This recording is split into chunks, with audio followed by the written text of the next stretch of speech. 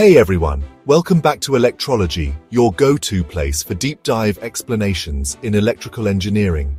In this video, we're going to talk about a really interesting and important phenomenon in power systems: arcing ground in ungrounded neutral systems. Don't worry, I'll explain everything step by step using clear diagrams and easy-to-understand concepts. So stick around till the end. Before we begin, if you're new here, don't forget to like, share and subscribe to Electrology. Your support keeps us going. And if you want to make a one-time contribution, hit that thanks button below. You can also become a member by clicking the join button. It really helps us grow. Let's get started. Let's begin with what exactly an ungrounded neutral system is.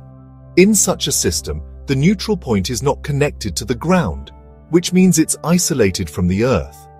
That's why this kind of setup is also called an isolated neutral system or a free neutral system. Let's look at the diagram shown here. As you can see, the system consists of three phase lines, R, Y, and B, and the neutral N is not earthed. Now the line conductors have capacitance, both between each other and to the ground. The capacitances between the lines are delta connected, and the ones to the ground are star connected. But here's a key point.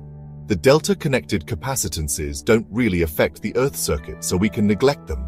That simplifies the circuit to the one shown next. Let's now talk about the behavior of an ungrounded neutral system under normal conditions. That is, under steady state and balanced operating conditions. Assume that the transmission line is perfectly transposed, meaning that each conductor has the same capacitance to ground. So we have CR equals CY equals CB equals C, let's say. Also, the phase voltages VRN, VYN, and VBN have the same magnitude and are displaced from each other by 120 degrees.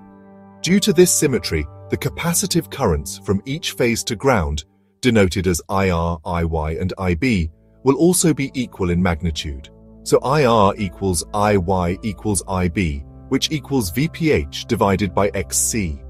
Here, VPH is the phase voltage, or line to neutral voltage, and XC is the capacitive reactance of the line to ground.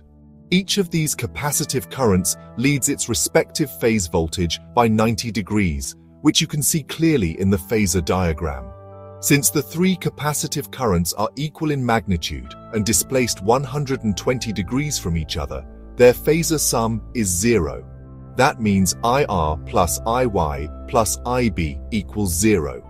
This tells us that no net current flows to the ground and the neutral point remains at the same potential as the ground. So, under normal conditions, an ungrounded neutral system does not pose any problems, but, as we'll see in the next part, things change drastically during fault conditions. Now let's discuss what happens when a single line-to-ground fault occurs. In an ungrounded neutral system, suppose a fault takes place on line B at some point F. When this fault occurs, the potential of phase B becomes equal to ground potential. This short-circuits the line-to-ground capacitance CB, which means no capacitive current flows through CB anymore. The capacitive currents IR and IY still flow through lines R and Y respectively. Now the voltages driving these two currents are, for IR, the voltage is VBR. That's the voltage between phase B and R. And for IY, the voltage is VBY, between phase B and Y. These voltages are line voltages. Even though the system is faulted, the paths of IR and IY are still capacitive. So IR leads VBR by 90 degrees, and IY leads VBY by 90 degrees. This can be seen clearly in the Phasor diagram for the fault condition. Now let's look at the fault current in line B. We'll call it IC. This current is the Phasor sum of IR and IY. So IC equals IR plus IY. Now we calculate these values. We know IR is VBR divided by XC, which is equal to root 3 times VPH divided by XC. Similarly, IY equals VBY divided by XC, which again is root 3 times VPH by XC. So both IR and IY equal root 3 VPH by XC. Hence IC, which is the Phasor sum of IR and IY, becomes 3 times VPH by XC. That means IC equals 3 times the per-phase capacitive current under normal conditions. So, the capacitive fault current in line B is 3 times the normal per-phase capacitive current. This increased current causes the phenomenon known as arcing ground, which we'll explore in the next part. When this kind of fault occurs, the potential of the faulty phase drops to ground level, but the remaining healthy phases rise to full line voltage from their normal phase voltage. This can result in insulation breakdown in healthy phases. The capacitive current in the healthy phases rises to √3 times the normal value, and the fault current IC becomes 3 times the normal per-phase charging current. Since the capacitive fault current is small, this system can't provide adequate protection. Standard protection devices might not detect the fault. Also, the fault current IC flows into the earth.